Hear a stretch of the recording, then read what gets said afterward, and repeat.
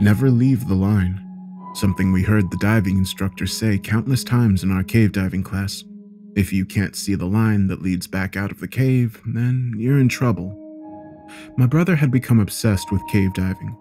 What had been a casual hobby had turned into a burning passion for him, and because I was his diving buddy, it didn't take long before I found myself in the cave diving certification class. The first time going scuba diving was wonderful. I never had imagined there was an entire, intricate world beneath the waves.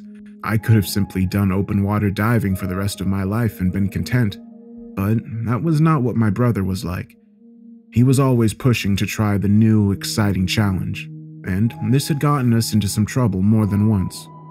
That was when I should have known to pump the brakes when he started talking about cave diving. There's no doubt in my mind that cave diving could be a wonderful, peaceful experience if done right, but the combination of my brother's ego and the deceptively dangerous pitfalls involved with cave diving should have sent me running for the hills. My brother had spent quite a bit of time searching the different caves to dive around where we lived. He kept saying the word siphon over and over, and finally I asked him what it was. Most people cave dive in springs, where the water flows outward and the current will push you towards the entrance.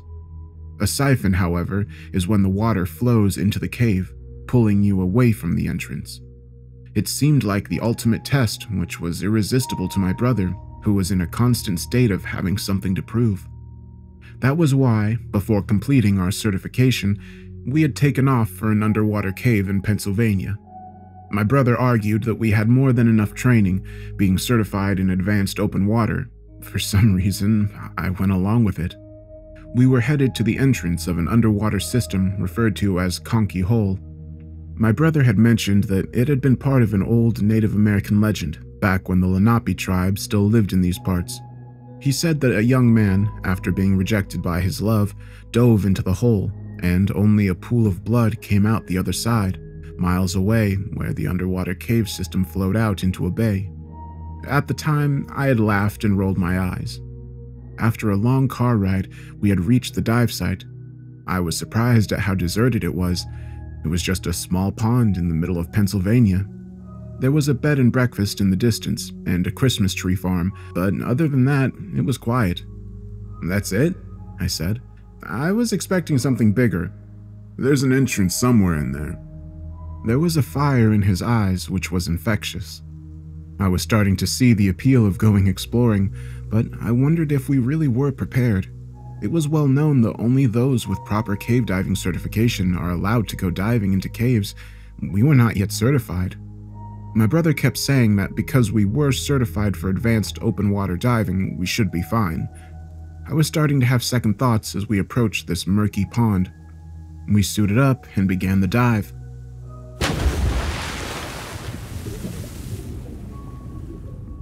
The water was a bit cold, but I quickly adjusted and became acclimated to my new surroundings.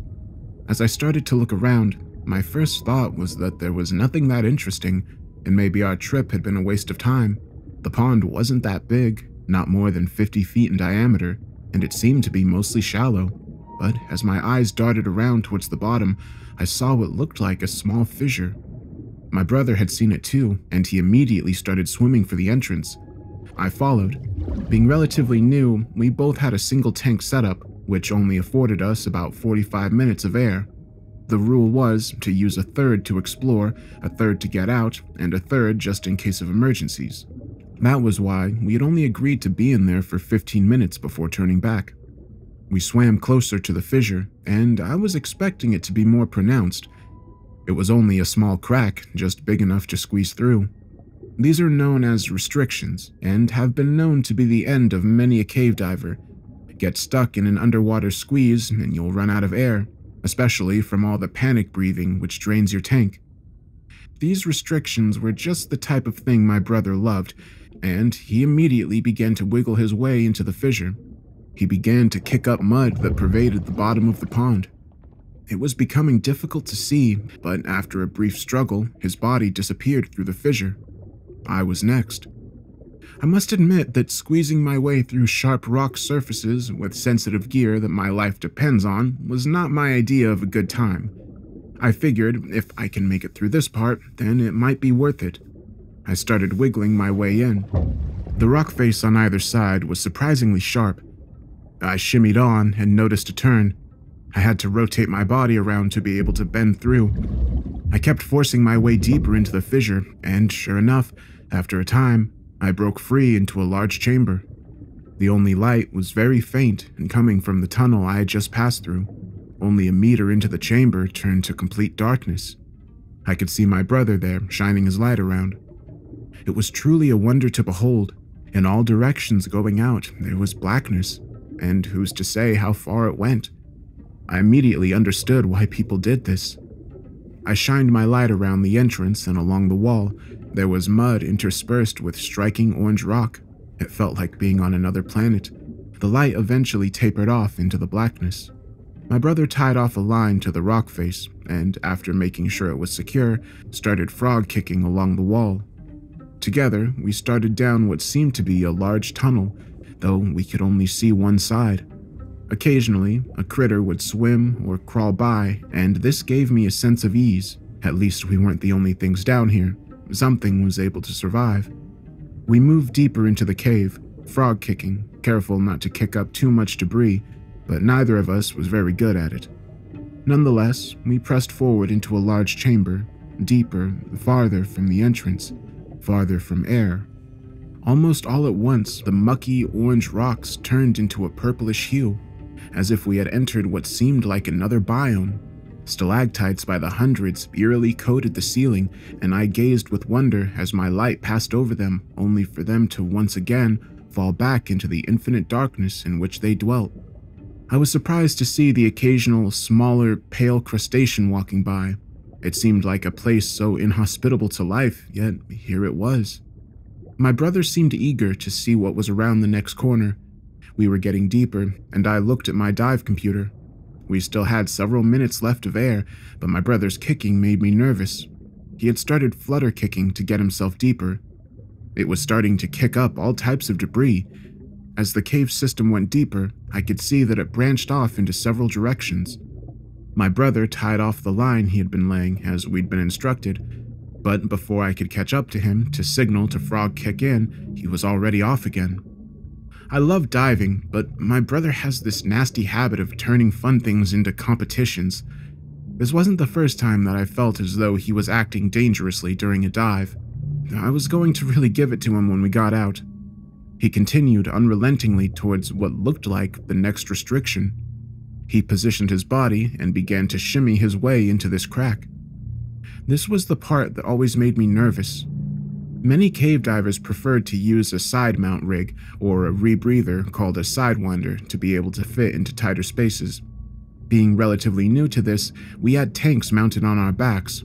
This made it more difficult to pass through restrictions. What would happen if he got stuck and I couldn't pull him out? Going through restrictions while cave diving is very dangerous, yet it allows you to explore a place that may never have been visited by humans in the entire history of Earth. This enticed me. It was truly the last frontier on this planet.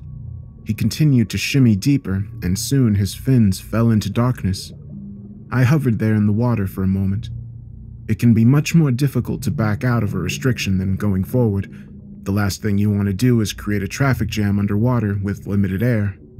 Still, as I tread there alone in the underwater chamber, which seemed so isolated, so far removed from the rest of humanity, so far removed from all the comforts and distractions of the daily minutiae that present the illusion that being alive in this world is somehow normal, I began into the restriction. The last thing I wanted to do was have an existential crisis alone in an underwater chamber.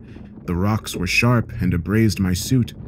I carefully continued to shuffle deeper into the squeeze. It was tight. At one point, I could only wiggle my leg a matter of inches up and down. I wasn't getting used to passing these restrictions. On the other side, I saw my brother again, shining the light around. He had already tied off another line and started swimming out into the chamber. I looked at my dive computer. We were deeper now, and we would have to turn back soon. We continued on through what seemed like an endless maze. It seemed to be a large tunnel carved by an underwater stream over millennia. There were massive boulders that we began to weave through. It was magnificent. The water in this chamber was pristine and had yet to be mucked up by our kicking. Yet as I looked around, I noticed that the silt we were kicking up seemed to be drifting. It seemed to have entered a small current. I knew it was time to call the dive, but in the distance, we both saw something large but very faint as our lights didn't reach that far. I was just as mesmerized by the object in the distance as my brother, and we kept drifting forward. It was then that my brother ran out of line. He swam to the bottom and tied off the line, and looked to me, wondering whether or not I would tie a new line off. I shook my head and tapped my computer, signaling to him that we didn't have time to go deeper. His head pivoted back to the object, and he strained to see, stretching his light hand as far as it could go. He looked back at me and signaled to continue forward, and without any confirmation, he swam out. Never leave the line. I scrambled to tie off my bright orange line to a small outcrop at the floor as fast as I could. What an imbecile. I finished tying off a sloppy bow tie knot and took off after him. My light found him still kicking toward the object. Thank God I could still see him. I kicked harder to catch up. Then, all at once, he stopped dead. His body began to slowly sink to the bottom as he remained perfectly still. That was when I finally got close enough to see what it was. Through the darkness, the large object was still hard to make out. The borders were hard to discern, but over the next couple of seconds, my brain put the pieces together and I lurched backwards, as if overtaken by some old mammalian defense mechanism. There was some kind of crustacean, or at least the lifeless shell of one that had molted. What was truly horrifying was the size of the shell. It must have been the size of a car. It looked to have horridly long antennae, and there seemed to be scant remains of what must have been an enormous claw. It looked like some kind of freakishly large cross between a giant prawn and a lobster, only long and streamlined so as to fit through the restrictions as we did. I shuddered as I wondered whether or not this cave system had been dug out by some horrid monster, and whether or not we had intruded upon its lair. Who knows what types of prehistoric creatures lay in the depths of the earth. It was hard to make out its shape, as it was just the discarded shell, and it seemed to only be a piece. My brother swam closer, and I followed. Hovering over it, we looked at each other. I thumbed the dive sign to head to the surface. To my relief, he nodded, and we began to swim back. Suddenly, I felt the line go slack. The only thing this could mean is that my knot had come undone. My brother noticed this, and we looked at each other once more, this time in horror. I tried to remain calm to think of what to do. My brother started desperately flutter-kicking his way back towards where we'd come from, but as I looked around with my light, there were 100 different ways to go. Still, we had tied another line off relatively close. We just had to remain calm and work our way back. I was happy that I still had 2/3 of my oxygen left. My brother was moving fast, and I was having a tough time keeping up. The harder I kicked, the more carbon dioxide was building up in my body. I knew that I should slow down and breathe, but my brother was swimming faster still. He seemed to be desperately looking for the other line. I could feel my head start to swim, and I knew that if I kept pushing myself, I would pass out. I slowed down and kept my light on my brother's fins as they became fainter and fainter. I tried yelling out through the regulator, but it was too late. He was out of sight. There I was, drifting helplessly. My line dangled there, limp in the water. I remember what the cave diving instructor said. It is panic that kills people. I had to remain calm. I floated there for several seconds, just calming myself down. My breath started normalizing, and I started to gather my wits. I had to swim towards where I thought my line had come from. The thing was that, given the slight current, where my line had come from might not be right. Still, I had little choice. I kicked back in the direction I came from, straining my eyes for a sign of my brother. I continued onward, checking my dive computer. I still had time. My light traced all of the walls, and I tried to make a mental note of any anomaly, anything that stood out, but everything seemed the same. I continued out into the blackness. I could feel myself starting to panic again. I just had to find the other line. My heart soared as I noticed the other line from a distance. I swam toward it and gently held it. Had my brother found it, he may be causing it to move, yet the line remained limp. I searched all around, but he was nowhere. I knew I was going to have to make a decision soon, whether to look for him or leave him and get help. Something inside me told me that if I went and got help, it would turn into a body recovery. It's all well and good when death takes someone you don't know, but at the prospect of losing someone you have known your whole life and care deeply about, it becomes very real. I knew I had to go back and look for him. I knew that I had to use my reserve air to search for him, even though it would likely mean that I would die too. Still, leaving your brother to die isn't a choice you can make. I reeled in my line and went to tie it off again, when I noticed another line that had been tied off some meters away. I hadn't noticed it before, as it was blocked by a rock on the way in. I quickly swam over and inspected it. The first thing that stood out to me was how old it was. It looked like it had been laid decades ago. I didn't have time to think too much about it. The line led off into the blackness, and I could only wonder where it went. Then the line moved in the tiniest amount. I grasped it gingerly with my hands. Sure enough, there was something on the line. I started to swim along its trail, making sure to search all around me for my brother. Eventually, the line led to a hole in the bottom of the chamber. As I approached, I could feel the current start to pick up, and I realized this was a sump. Water was pouring into this hole, and if I wasn't careful, it would take me in.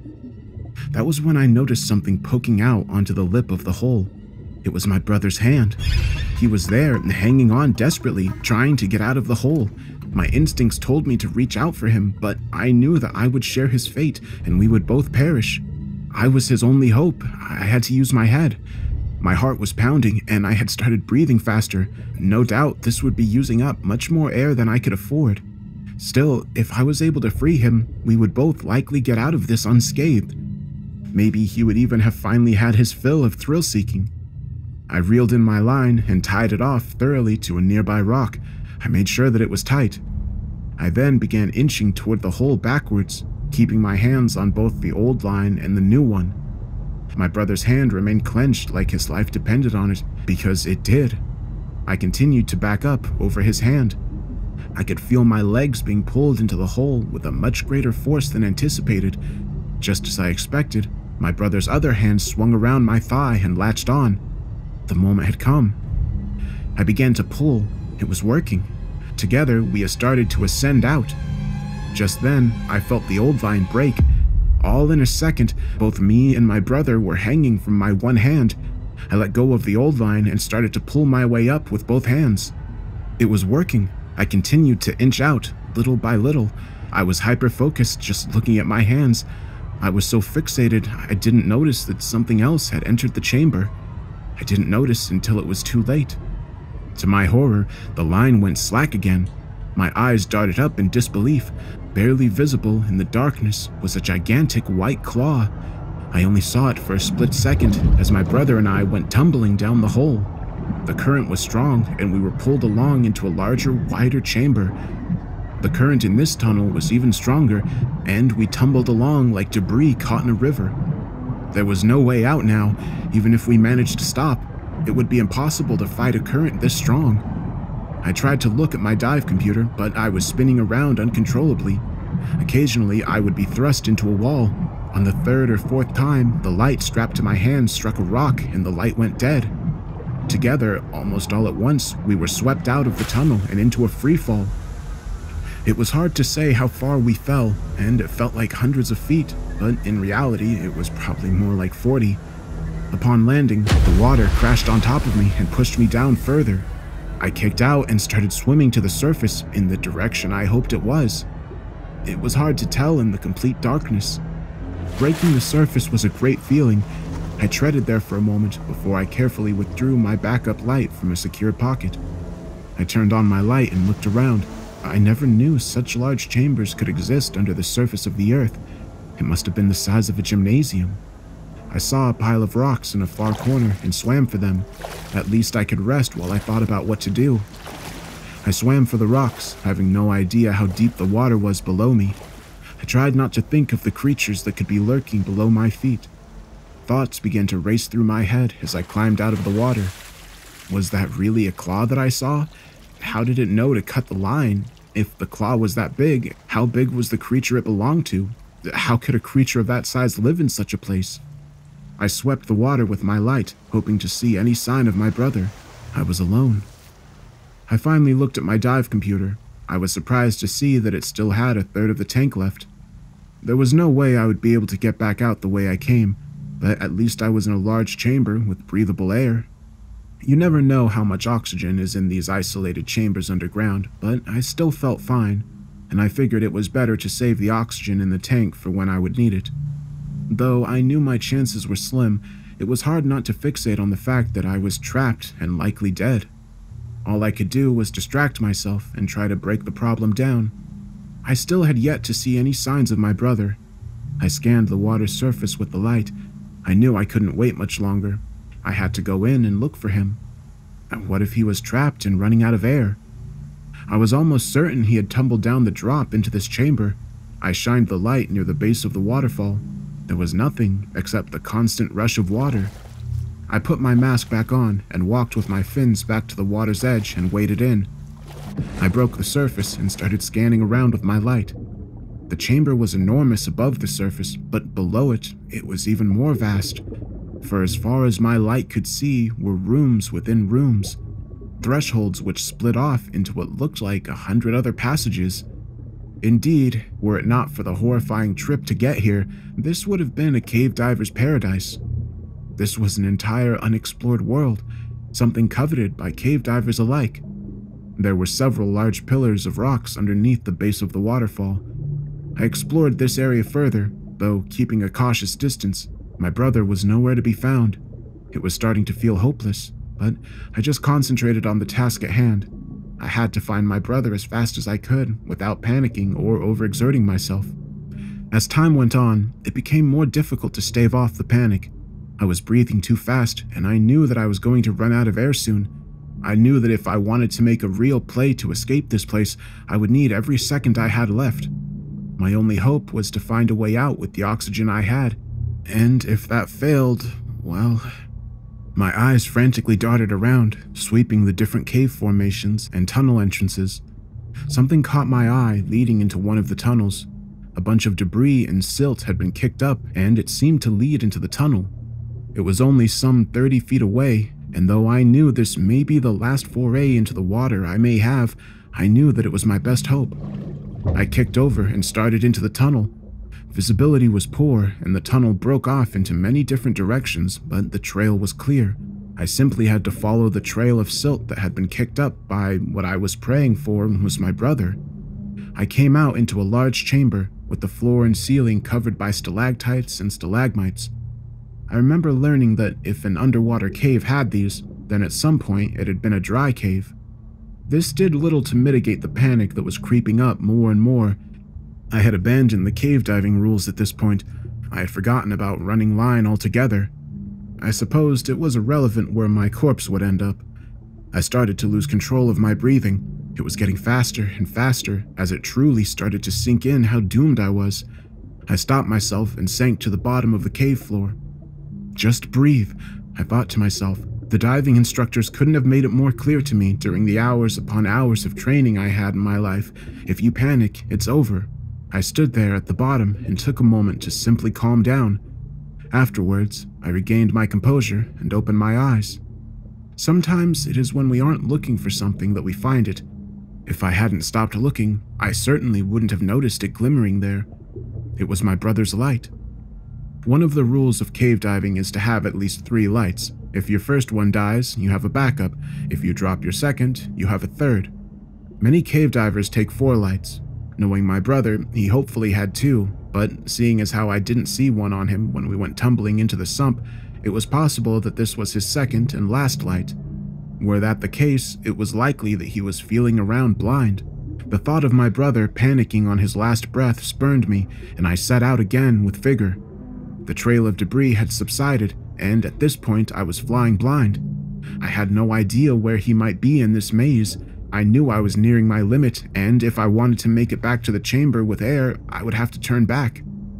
I chose to continue. The likelihood that I would be found in the coming days was slim at best, and I knew it. On the other hand, what if my brother was stuck, or worse? After choosing to continue, around the next corner, I shined my light around and saw my brother kicking towards me. But what was the biggest feeling of relief I'd ever felt in my life turned to fear as I noticed he was shrieking through his regulator. He grabbed me and pulled me back the way I'd come. I then looked beyond him and my heart sank. I was overwhelmed with the impulse to flee, and did so as fast as I could because my brother was being followed by two giant creatures that somewhat looked like prawns. They must have been as long as a car, and they were gaining fast. My mammalian instincts took over at this point. It was more reflex than anything else. We kicked hard away from those creatures. A shiver ran up my spine as I thought of their long, pale, lobster-like bodies crawling along the walls of the cave, almost like a centipede. I knew that if they caught us, we would be eaten alive. Suddenly, the prospect of running out of air seemed almost trivial, as if it would have been a natural conclusion to our lives. There was nothing horrid or brutal about it. I wasn't going to die in that hellhole, and neither was my brother. We would fight. He was ahead of me, but being guided by my light, as it was clear he had lost his. We rounded the corner into the room full of stalactites and back out into the larger chamber. I dare not look behind me. I pointed my light around the corner, but there, down the tunnel, were three more of the creatures. Their horrible, pale bodies clawed towards us. A terrible, loud shriek came out from behind us. We were cut off. Our only hope was to dive deeper. The next stretch was the time that seemed to last forever. It was simple. There was one goal: stay away from the creatures, around another corner, and into a vertical shaft. It got smaller, and as it did, I could start to feel a current pulling us deeper. We came to a restriction, and I flashed my light back and saw the creatures tearing toward us. This was it. My brother and I started desperately squeezing ourselves into the restriction, forcing our way in as fast as we could. It felt like getting out of the water with a shark nipping at your heels. Sure enough, as if things couldn't get worse, we both became wedged. My brother pointed to his tank, and I knew what he meant. We had to ditch the tanks to fit. Together, we unclasped, and I was surprised to see that it worked. He managed to pull his through, but mine became wedged in between the restriction. I ripped at it, but soon the creatures were on it, though the hole was too small for them to squeeze through. To our horror, they started digging. It suddenly became clear these creatures had built this lair. My brother signaled for me to let it go, and we would buddy breathe, sharing what was left of his tank. We let go and began drifting together in the current. It seemed even stronger than before. We continued buddy breathing, even though I could see the tank was almost empty. Breathing started to become more difficult as we exchanged glances. He took a long, deep breath and handed me the regulator, indicating I do the same. Together, we tumbled down this underwater chamber on our last breath. The tank had run out. We ditched it to the bottom of the floor. At least, maybe in the next couple 100 years, this cave system might be mapped out and we might be found. At least our fates might be known. It was strange, but there was some comfort in this. Everything started to become cloudy as the carbon dioxide started to build up in our bodies. My brain started to desperately cry out for air after only about 30 seconds. A headache started to creep in. The current carried us around another corner, and I couldn't believe what I saw. It was light. It was a light at the end of the tunnel. I thought about where I was, in some underground chamber below the earth, below the surface, soon about to be drowned. How could I have guessed what they said about seeing a light at the end of the tunnel would be so literal? Though as I tumbled closer, the details became clearer. It looked so real. That was when I noticed the ceiling had changed. There were air bubbles around the top. Then there was a larger pocket. Then there it was, the surface. Together we swam up and breathed. How foolish it is to not appreciate something so wonderful as air. We filled our lungs as the current brought us the rest of the way and dumped us out of the cave system altogether into a large body of water. The sun was shining over what seemed to be a large, desolate lake. I can't remember if my brother started it or if I did, but once we were out of the water, we both started laughing hysterically. Neither of us took our eyes off the water, out of fear that those monsters would have somehow wiggled their way out of their underwater lair. It is often said that the Earth has been mapped, but I can tell you from my own experience that there is still much we do not know about our planet. There are still many forgotten nooks and crannies that lay in the depths, and maybe they're better left alone.